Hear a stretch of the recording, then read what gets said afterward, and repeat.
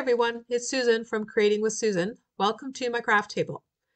Today's card is part of a blog hop with Scrap and Stamp Canada. The theme this month is Bling and Blossoms. I've got a card with blossoms, not a lot of bling, but I do have blossoms. So let's get started. I'm using the Painted Poppy stamp set from My Favorite Things and doing some masking. I stamped the images onto some masking paper, and then when I was cutting them out, I made sure to cut on the inside of the black lines. When you've stamped your first image and then you put the mask on, the next image that you stamp will look like it's touching the black line. It will be touching the black line of the first image if you cut the mask within the black line. If you don't, then the lines, the new image that you stamp, won't touch the first image. I hope that makes sense. You'll see what I mean here. So this is my first image. I just stamp it straight onto the cardstock. And then next I'll add the mask. The hardest part is peeling that thing off. But anyways, put the mask on. And now you can see the black lines outlining the mask. That's my stamped image. So now when I go to stamp the second image, the black lines from the stamp that I'm stamping are going to touch the black lines of the first image. So there's not going to be any gap. Okay, so I'm going to continue on. I do it to the next one. And one thing I want to tell you also is there is a prize up for grabs. $50 gift certificate to the Scrap and Stamp store. So head on over to my blog, leave me a comment, and there'll be links to all the other stops on the hop. And if you leave a comment at every stop, that is going to increase your chances of winning. And also, if you're shopping this weekend and you feel like pampering yourself, there's a 20% off sale happening. And all you have to do is use the promo code PAMPER when you're checking out and you'll receive 20% off. But it's just for this weekend. Okay, so have fun shopping. All right, so back to the card. I've stamped all the flowers and now I'm adding in the stems. I sped this part up. It's just basic stamping and there's no masking involved, nothing fancy. I just stamped the stems and then 2 branches with some leaves, and that was it for that part.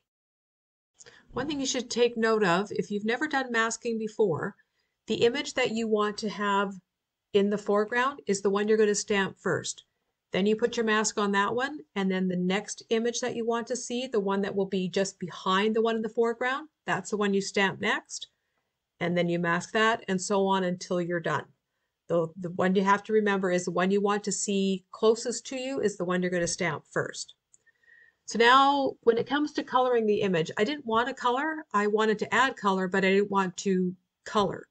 So I decided to flip the stamp over and just ink up the back of the block. Now I knew it wasn't going to line up perfectly, and that's okay. That was kind of the look I was going for. I wanted it messy. But it was a little harder just for the fact that these aren't solid images. They're just lined images. So I didn't have a solid image to stick to my block. So I just used a bit of tape runner, put it on my block, and adhered the petal part, like the inner, what's that called? Anyway, the center of the flower. I adhered that to the block and then inked it up, just swiped it on, made it messy, and then stamped it over top of the flower. Now, like I say, it doesn't line up perfectly, and I'm okay with that. I think it's called abstract. I know there's a type of style to this, but I can't remember what it's called. But I was quite happy with how it turned out. Now, you'll notice my masks aren't sticking that well. I'm not sure why, because I only used them once, but I wasn't there again, because it was kind of a messy look I was going for. I wasn't too worried about it. I just held it down with my hands and then stamped the next flower. For the inks, I use Lawn Fawn, Wild Rose, Mermaid, and Carrot for the flowers. And then for the leaves, I use Celery Stick. Now, I couldn't use the back of the leaf stamp because the leaves were they didn't line up at all. Like it was just backwards, completely backwards. So I just swiped it like you see here. This is when I decided to change it up from a 1-layer card to something different, because those stems, they were driving me crazy. I didn't like how I stamped them, so I needed to do something different just to change it. So I used the Lawn Fawn stitched rectangle dies. There's a small set, and I used the largest one from there and the second largest one to cut those two pieces there that you see.